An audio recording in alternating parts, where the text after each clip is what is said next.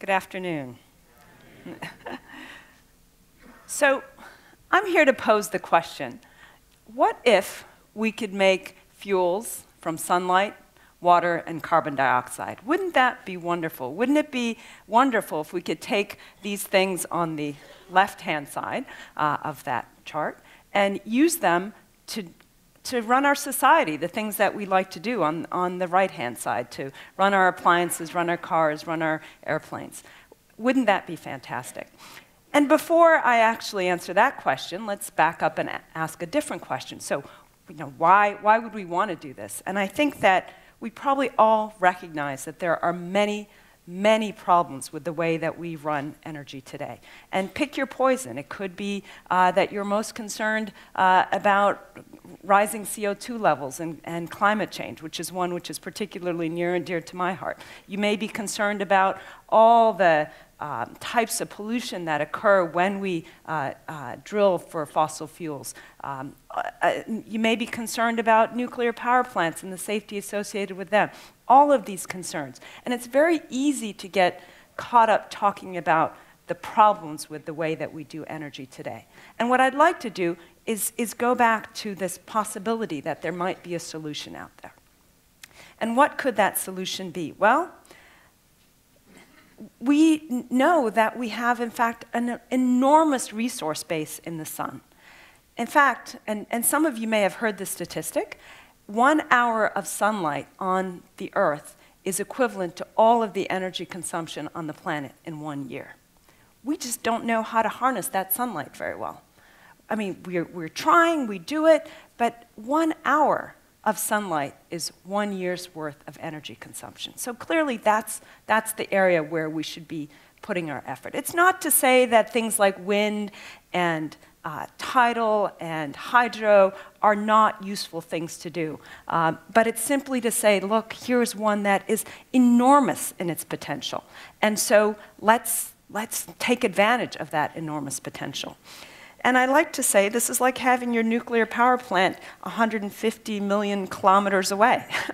So I'm not really worried about disposal of waste from that particular nuclear power plant. So, we do this today. I mean, there are a few solar cells that I've seen here in Bermuda.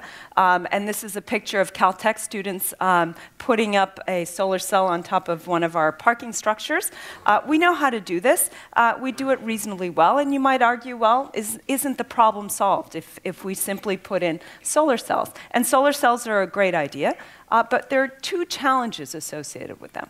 One is the fact that you probably recognize that sunlight has lots of different colors associated with it, and all of those different colors have a different wavelength, which means they have different energies associated with them.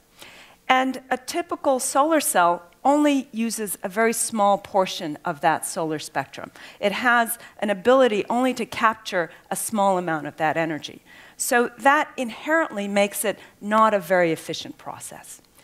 And the other challenge with using solar cells, and we would encounter that on a day like today, which I was very disappointed with, is that we have clouds. And so you obviously would not be able to run your entire society, your infrastructure, relying on having sunshine when you need it. So what is the way that we'd like to get around this? Well, first of all, we'd like to solve for the fact that we have clouds simply by storing the energy. And there must be some way to store the energy.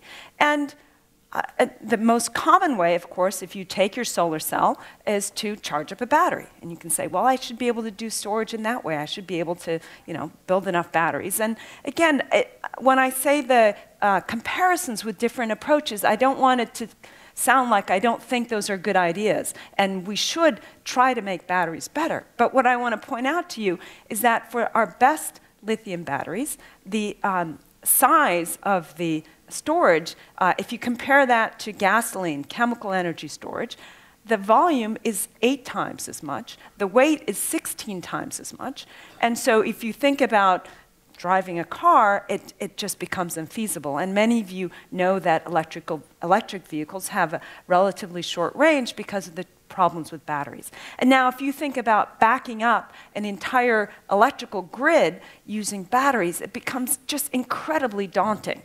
And so we say, well, look, chemical fuels have inherently so much energy in those chemical bonds. Wouldn't that be the way to do the storage? We've done that. We have an existing energy infrastructure that knows how to handle liquid chemical fuels.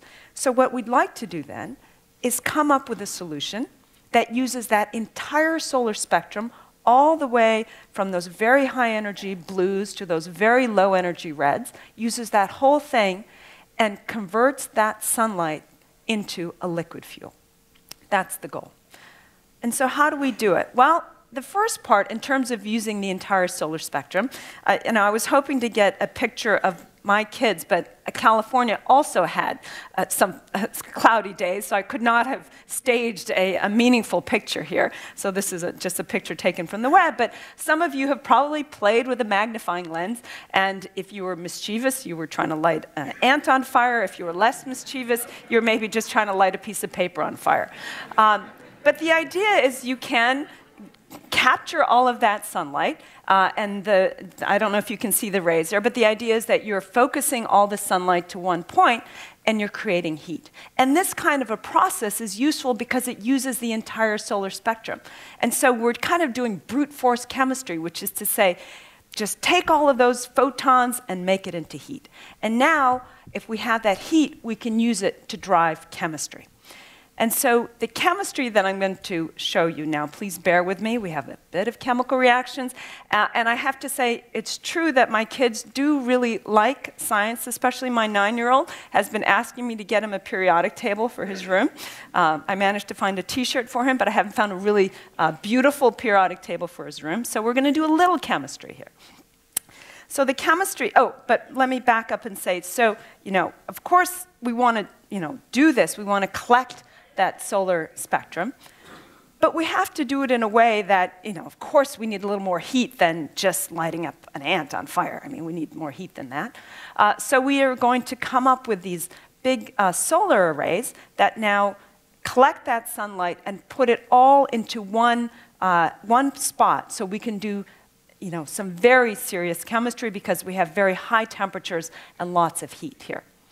So the chemistry that we're going to do is simply to say, we're going to have some confused equations. But what we're going to do is take some water and dissociate it, split it into hydrogen and oxygen. So this is what we're going to do. And hydrogen, the thing in the red here, is our fuel. We could do the same analogous chemistry by taking carbon dioxide and splitting it into carbon monoxide and oxygen. So we've just taken one oxygen off that CO2 molecule, and we have CO, which is carbon monoxide. We could do this together, so we have water and we have carbon dioxide, so that's CO2. The water is, of course, the H2O.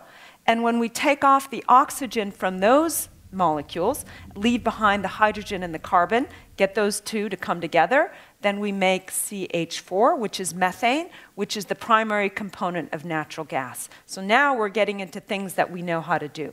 And if we have hydrogen and carbon monoxide, in fact, and again, carbon monoxide is a toxin, so we're not going to be using it directly. If you have hydrogen and carbon monoxide, you can make liquid fuels, liquid transportation fuels. So these are our basic ingredients then for making fuels that store solar energy. So this is the chemistry that we need to drive.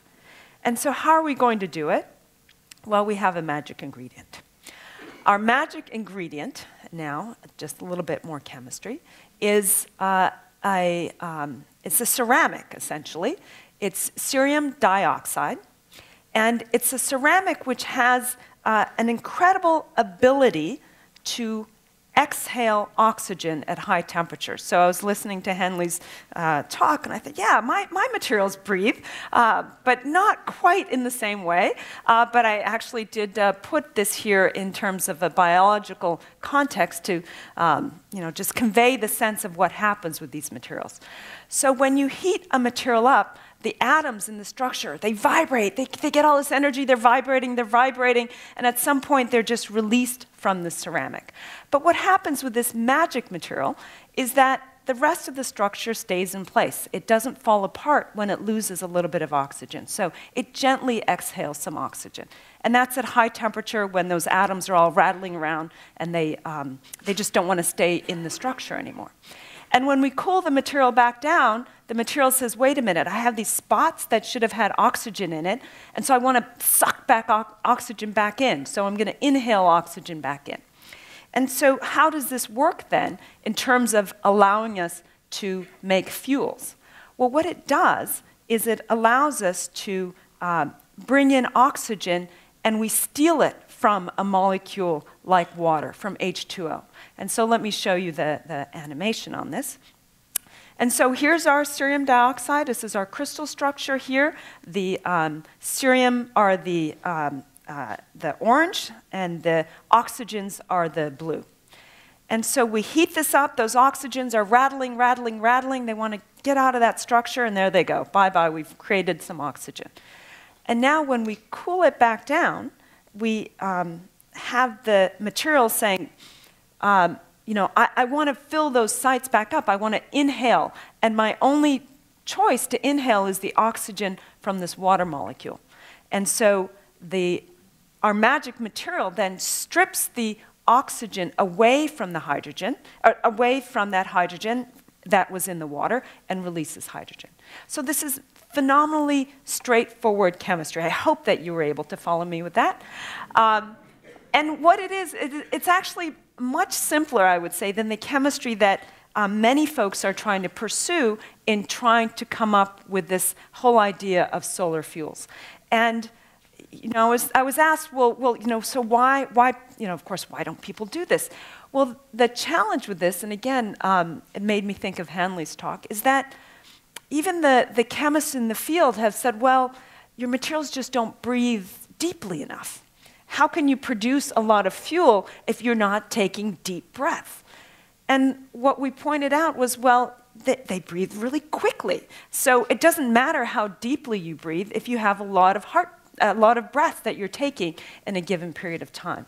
And so this magic material has this ability to exhale this oxygen very, very quickly, inhale it back in very quickly, and so we can run many, many, many cycles over a given day, and that's why we're able to produce fuel by this method. And so I just want to leave you with this overall idea that solar energy is abundant. 1 hour of sunlight is equal to all the energy that we consume on the planet in 1 year. And it's mind-boggling to think about that. Chemical fuels store energy well. It gets around all of the challenges having to do with batteries, having to do with battery lifetimes and batteries that self-discharge and just, you know, and again, battery research is something that we ought to be pursuing, but here's a whole nother way to store energy for use on demand.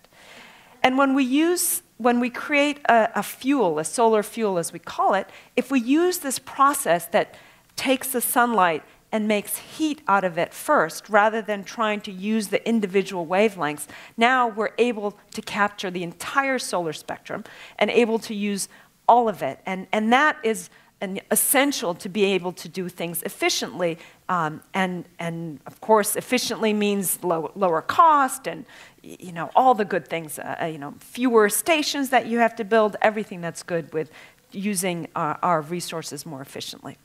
And then these designer materials that I've described to you, that is the magic ingredient really that allows us to do this. So having these materials that actually can capitalize on that heat to drive these chemical reactions, that's the research that we do in my laboratory, really to develop these materials to make them even better and be able to make this a reality.